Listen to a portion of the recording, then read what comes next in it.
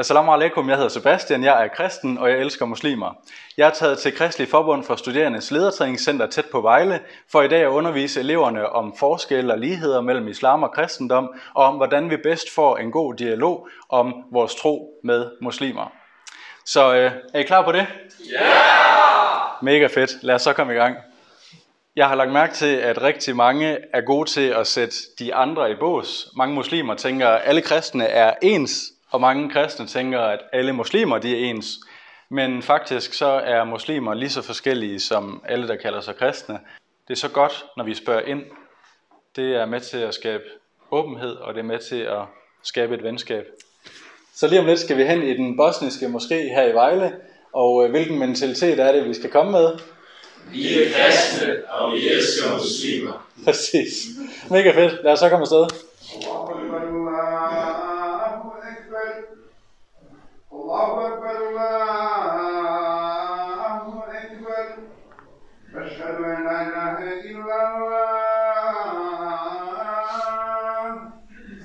Jeg hedder Mathias, og jeg kom lige til at tænke på et vers fra Jeremias bog, kapitel 29, vers 11, hvor der står: Jeg ved, hvilke planer jeg har lagt for jer, siger Herren.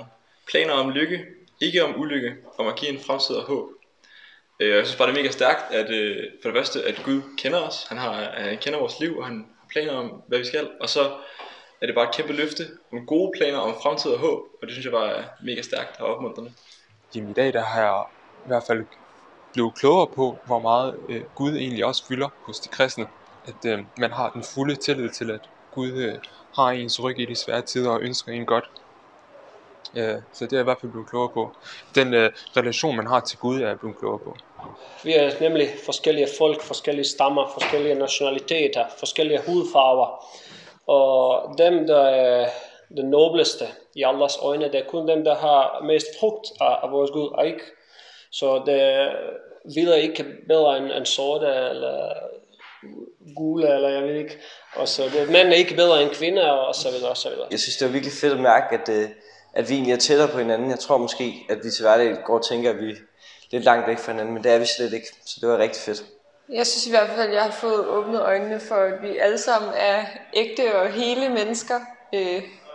Vi har vores religion, som selvfølgelig betyder noget for os, og hvem vi er, men det er ikke... Der behøver ikke at være fjendskab mellem os, bare fordi vi har forskellige religioner. Det er ikke min egen fortjeneste, der leder mig til frelse. Det er Guds gave til mig, og det synes jeg er helt vildt smukt.